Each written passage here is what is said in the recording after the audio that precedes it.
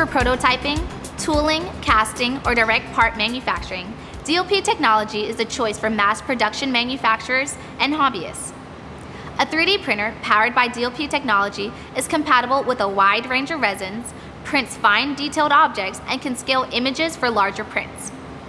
With this DLP system architecture, the micromirror array exposes an entire layer in one shot, meaning a faster build independent of layer complexity and detail. Hi, my name is Chelsea Swan, DLP Product Marketing Engineer at Texas Instruments.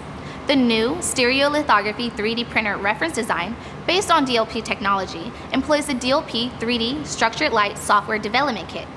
This kit easily integrates TI's digital micromirror device technology and constructs 3D objects with ease and precision. Let me tell you how this works.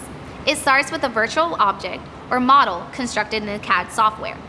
The 3D printing software then slices the model into many thin cross-sectional layers.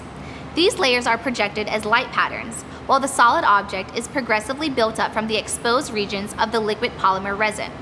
The light exposure hardens the resin.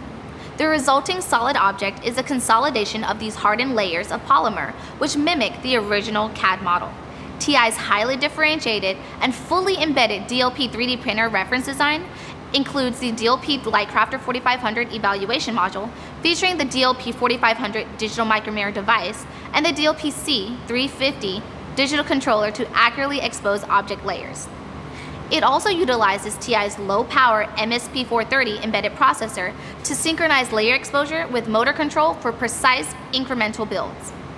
Other features of the TI design include an integrated motor drive routine, a customizable GUI, and a modular design for cross-DLP platform utilization.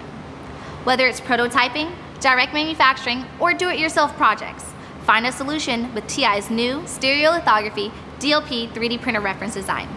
Download the free design files at ti.com/DLP3D print. Thanks for watching.